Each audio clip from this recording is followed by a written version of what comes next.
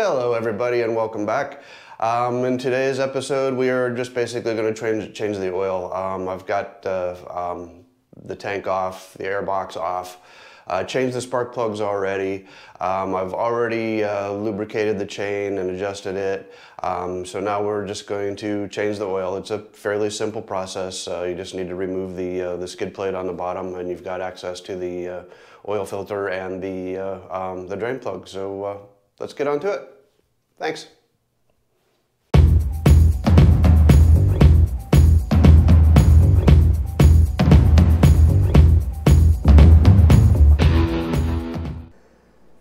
Okay, so oil filter is right here. I've got it on the center stand right now because it's just easier.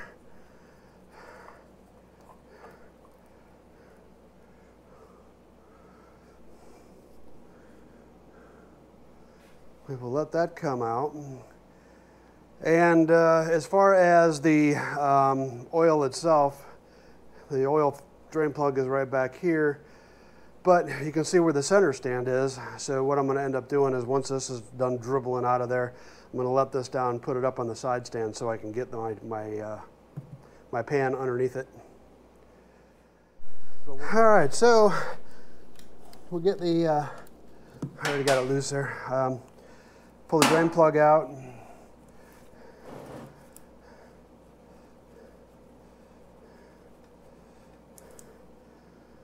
And pull the dipstick.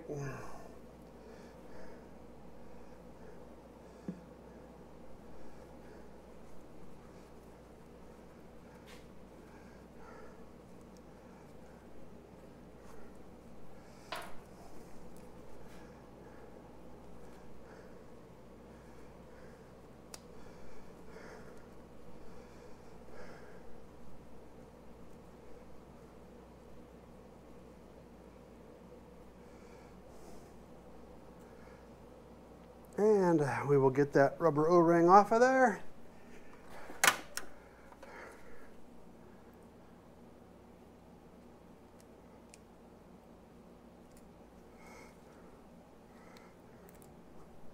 There he goes. We got a new rubber O-ring right here.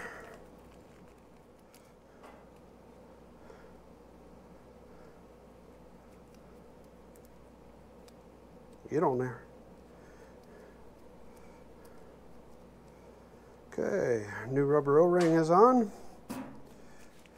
So, yeah, I don't recommend doing this unless you're really, really comfortable with it. I do not have it strapped down and I got it leaned over on the side. Safety-wise, not the smartest thing to do, but the straps that I have are too short to get me to the corners here. So I'm gonna have to get some new straps. They'll work from here to here, but they want to pull the bike backwards. And I don't want it going backwards. So as soon as this is done draining, we'll get her back in and fill her back up. Oil filter. I'm using Harley Davidson SIN 3, but I am going to put some in the filter first. Let that soak in there a little bit.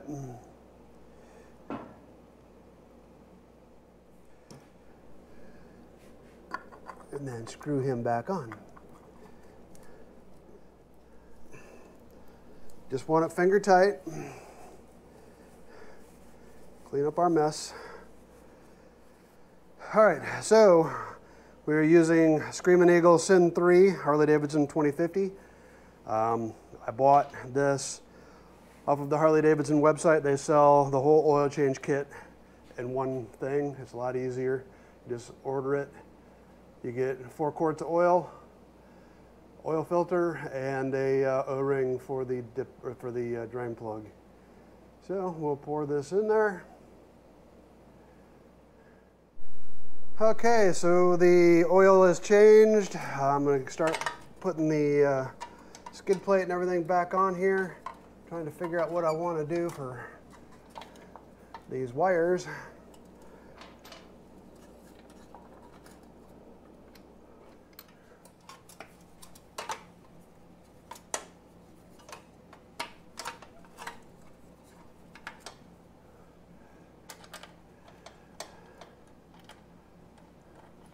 When my other skid plate comes in, then I will do a short video on that. That's going to be a piece of cake, honestly.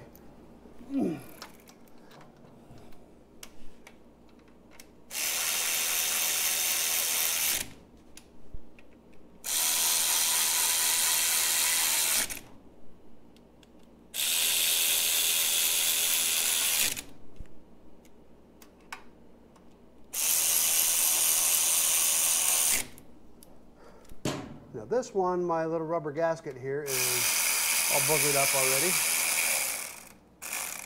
So that one I can't go super tight with.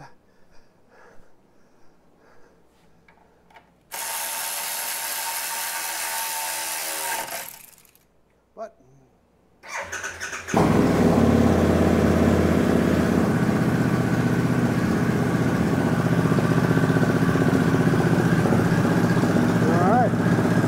no leaks.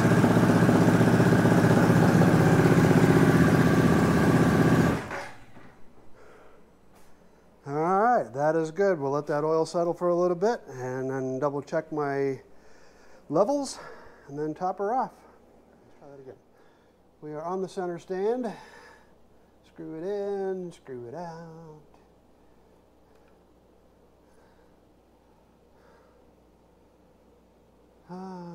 Side stand. Upright. She's reading full. Hope you can see that. Hopefully you can. See if I can get the light down here a little bit.